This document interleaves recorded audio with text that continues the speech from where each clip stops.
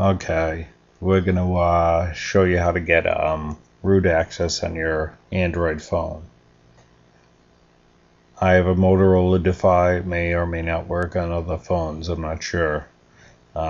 Use at your own risk. Okay, here we go. Alright, it tells you everything in here what you need to do, what you got to do with your phone and everything, but I'm just gonna give you a synopsis. You're gonna want to go into your phone, into your menu, and go to settings. Once you're in settings, you want to go to applications. There's a checkbox for unknown sources. You want to check that. And then you want to go under that, go to development, and then USB debugging. Then you can get out of that and go to the main settings where you clicked on application. Instead, go down to SD card and phone storage. And you're going to want to unmount your SD card. You can reverse this later.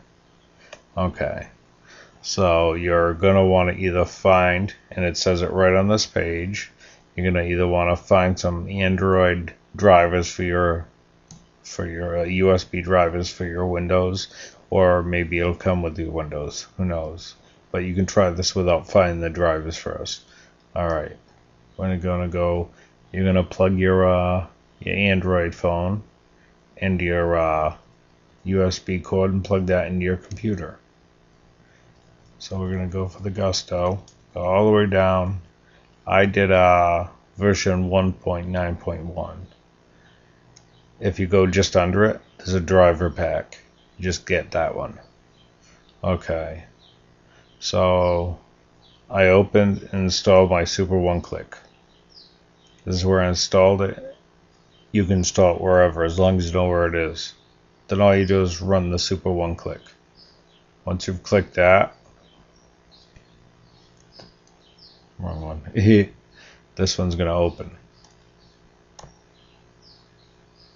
So basically, all you're going to do is once it's open, you're going to click root. And it's going to go and it's going to look for your device. And it shows right here, getting OS version. It couldn't find mine. So I had to change a different type of exploit that I had. It gives you a yes or no question or whatever.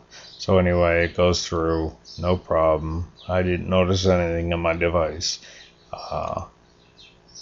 So once you're done running this, you're basically going to want to reboot your device. May just want to play around with this and go from there. It's not that hard. There's a lot of videos on this, and they make it harder than it is. Try this, and you know what? Got a lot of good reviews, and I had no problem. And I'm going to say that this is not any kind of virus or anything. When you go down to these downloads, I didn't get any problems with them. So click on them, play with them, have fun. And